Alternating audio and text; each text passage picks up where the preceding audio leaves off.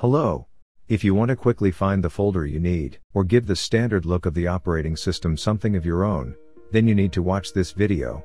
And here you will learn how to change the color of the folder, as well as add an icon of your choice to the folder, using a simple and the free app, Folder Painter. The application does not affect the performance of the system in any way. It works flawlessly in Windows 7, 8.1, and in Windows 10, without installation, without an activation code, portable, free software. At the very end of the video, I'll show you how easy it is to uninstall this application, and revert all changes back if you don't like it. In the description of this video, I added a link to the download page. Open the description. Click the link. Here is a detailed description of the application. The download button is below. And below, just under the advertisement, is download. Click. Do nothing on this page. You need to wait a little and the download starts automatically. The archive with the application has been downloaded. Close the browser, open the downloads folder.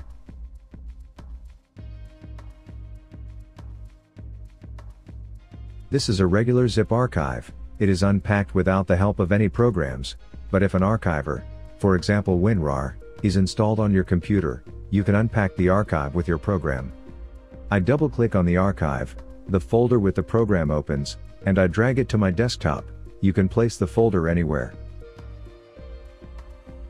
I open the folder. Here we see two icons. The application does not require installation. The upper icon to launch the 32-bit version, the lower one for the 64-bit version. Let's see the bit capacity of your system. Right-click, this computer, select Properties. And here you can see what bit depth our Windows is. I have Windows 64-bit. And I am running the 64-bit version. And now we see the main menu of the application. If your application has started in another language, click in the lower right corner, Menu, and select the language you need. For this video, I prepared several folders on the desktop, but they can be located anywhere on the computer. To change the color of the folder at any time, at the top left opposite to the item, Change Folder icon, there must be a checkbox. Now click at the bottom, Install. You heard the notification sound from the application, and this means that the setting is done. Let's right-click on a folder, and now we see that a new item has appeared in the context menu. If you select this item, an additional menu appears, and here you can choose any color for this folder. For the folder, Photos, I choose purple color, and the folder immediately turned purple. Let the music folder be red. The finance folder, let it be green. There are two more items in the context menu. Select a folder, click the first item, default folder icon, and when you select it, the folder becomes the usual system color. You can reset the settings for several folders at once. For this we select like this, select the first line, the default folder icon, and the color of the folders is restored. In addition, you can now launch the application directly from the context menu.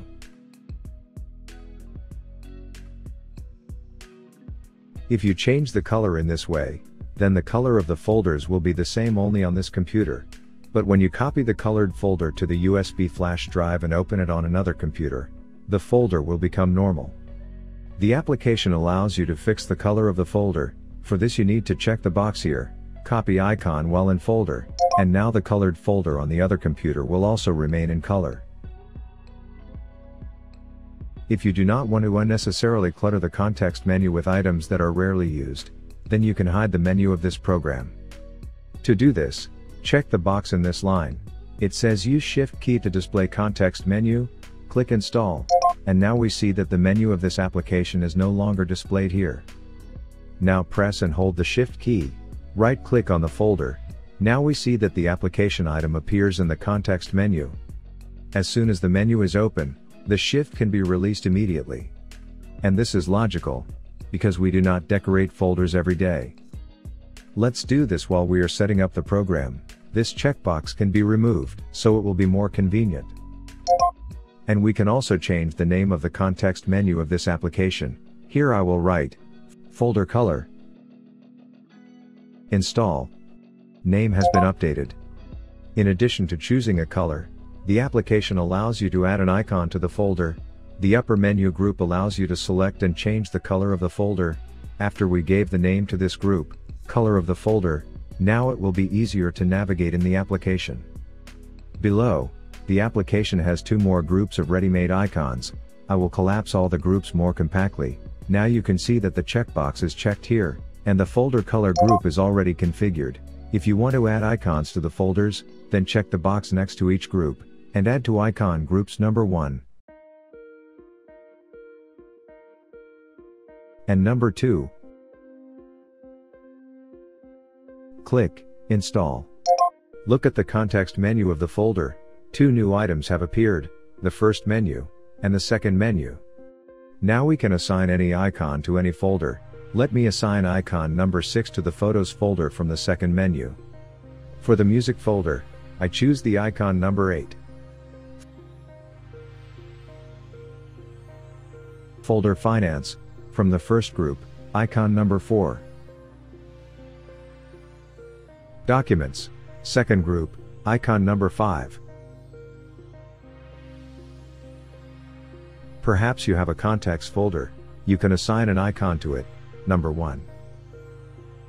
If you didn't find anything interesting in a group, you can remove this group from the menu, and here's how to do it. First you need to uncheck the box and click Install, then select the group name, and click Remove Selected Menu. Please note that the group is no longer in the context menu, and it is not in the program menu, but the folder view has not changed anyway.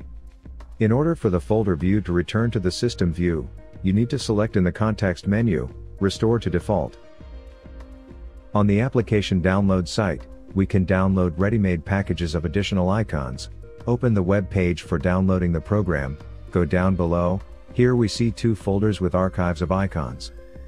The archives are exactly the same, but they are located in different places. I select the Google Disk Archive, click, and the archive is downloaded to my computer.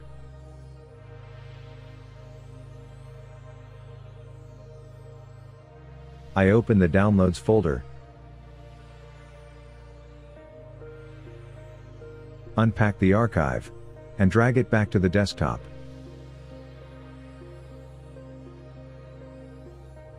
I open the folder. There are 21 folders with shortcuts. It is not necessary to install all the icons at once. Let's see the contents of one of the folders, and here's how it's done.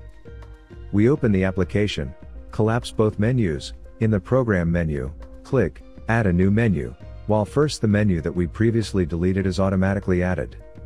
Another click, Add new menu, and now an empty menu has been added. In this menu, for ease of use, I will assign a different name. I'll name it My Icons. Click Install. Now I once click on icon number 1 in the menu, and on the right I need to find the place where the new icons are. We click here. In the window that opens, we find the folder with icons, and double-click to open it. Here you need to double-click to open some package with icons. I open package number 15, click once, icon number 14. Install. Check the box. Install.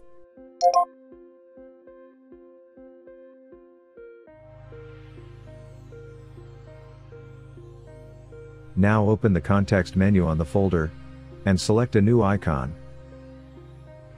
The icon is attached to the folder. It's not easy to select one icon at a time, but in this way you will get rid of unnecessary garbage and will not clog the menu with unnecessary icons.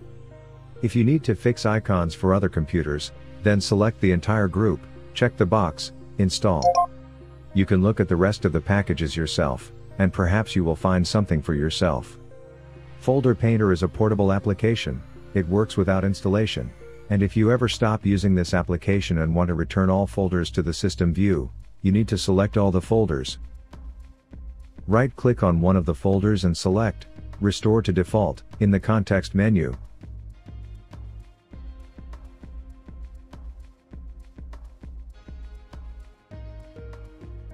Then open the Program menu, collapse all menus here, check the box everywhere, and here click Delete. Now let's check Right-click on any folder, and now we see that this application is no longer in the context menu, and if you want, you can also delete the folder with the application from your computer. I hope that what I told you is interesting and could help you. If you found it useful, please share my video with anyone. Write me a comment, I will answer all your questions and try to help you. Thank you very much for your attention to my video. Good luck.